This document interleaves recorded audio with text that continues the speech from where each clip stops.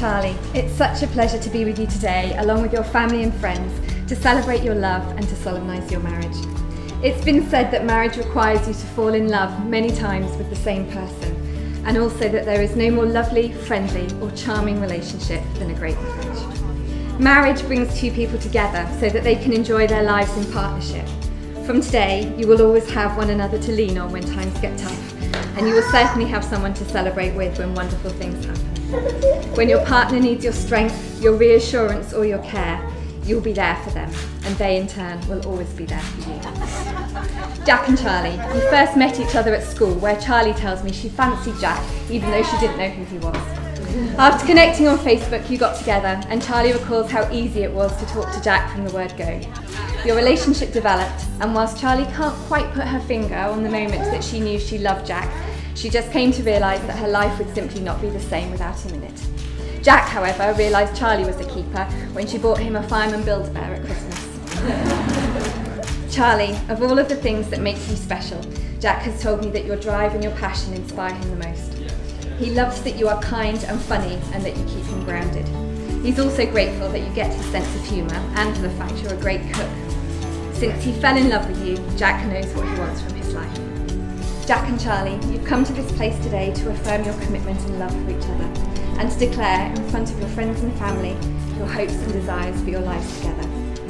I'd like to remind you that marriage requires you to enter into a solemn, binding and lifelong commitment to each other. From this day forwards, you will have to give of your best every day as you love, support, protect and respect your partner, whatever challenges the future holds.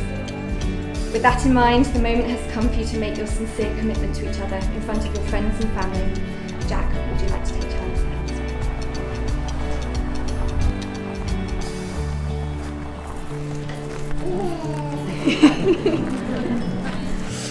That's for keeps.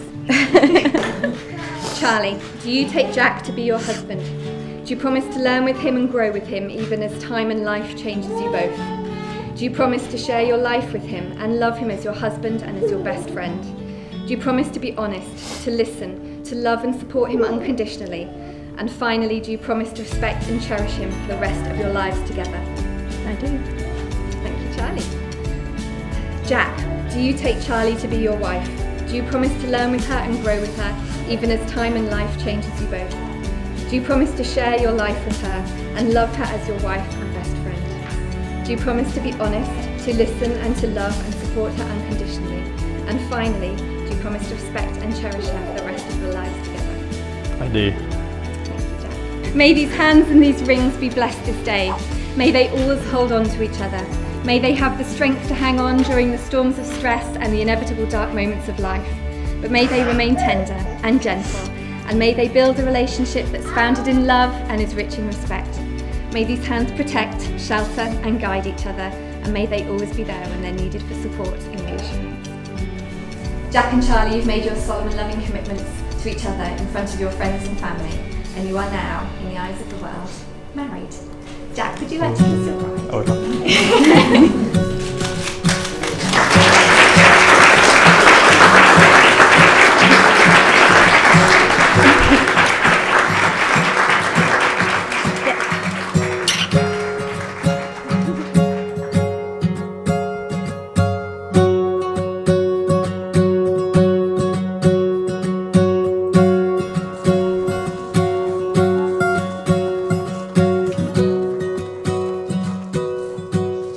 My name's David and I'm Jack's dad. Hang on, I named this ship. Oh no, sorry, that's the wrong speech. Thank you all for joining us to share and celebrate this wonderful occasion of Jack and Charlie's wedding. I've known Jack since he was a baby. And he hasn't changed a bit. Well, that's not quite true. He didn't have a beard then. I've not known Charlie since she was a baby, so don't know if she had a beard or not. We first met Charlie after she'd been staying at our house for about a fortnight. We'd noticed these shoes kept appearing downstairs. Jack finally introduced her and she's been part of our family ever since. Charlie is a great girl, very conscientious, always good company and very hard-working. As a couple, they both look fantastic today, as I'm sure you all agree. As a couple, they suit each other very well and have a lot of the same interests in common. We officially welcome Charlie to the Shrimpton family, though she's been part of our family since those shoes appeared first in our hallway. So I'd like to propose a toast to go with the patty.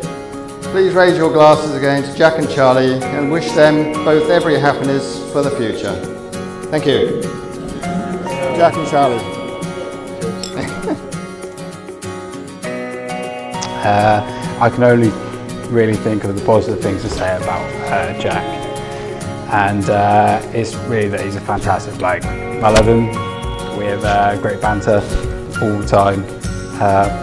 And the actual fact, the hardest thing about writing this speech has been looking for the sort of things to make him embarrassed. I've known Charlie a few years now. She's done an incredible job to control what I can only say is the madness, you know, of Jack, or at least tone him down just a little bit. To be honest, she's a great laugh, very kind, and she's looking absolutely gorgeous today. So she's got the whole package. They've got the whole package. So hats off to that. I'm going to say, to finish off and stop falling in love with Jack myself, I'd just like to say that they are both such a kind and lovely couple, and they do anything for their friends and family. And I'd just like to say that we should all just raise a glass to the fact that we should show back the love towards them as they've given to all of us. So cheers to Jack and Charlie for the rest of the night, for the rest of their life. They deserve it. Cheers, Jack and Charlie. Jack, as I researched the requirements for a father of the bride's speech, it became clear that I'm supposed to impart some sanguine advice gleaned from my many years on the planet. Advice on how best to ensure a long and happy marriage, for example. Sadly, well, oops, that's not good. I'm being very careful what I say here. After 30 years of married life, I still haven't figured out how the females in the Bird family work. So, good luck, mate. You're on your own. But if you do learn anything useful, just share it with me. So what started out to be a well full of witty anecdotes to draw upon was now entirely dry. So sadly, I can't mention about the infamous knickers incident, or the jumping prawns, or wanting to be a mermaid, or her lifelong plans for working at McDonald's. I can't even mention being flushed down the loo by her brother. I can't talk about when she half-starved her siblings at supper time when she used to help out. 1 mouthful for her brother and sister, 5 for Charlie. I can't mention her finishing off an entire Christmas stash of biscuits in one sitting. With your help. Cheat sheet. Right, hello everyone. Just like to say thank you everyone for coming today. It's lovely to see everyone. I know some of you have come a long way. It means a lot that you can be here with us. I'd like to say thanks to my amazing bride. She looks beautiful in her dress. Very lovely.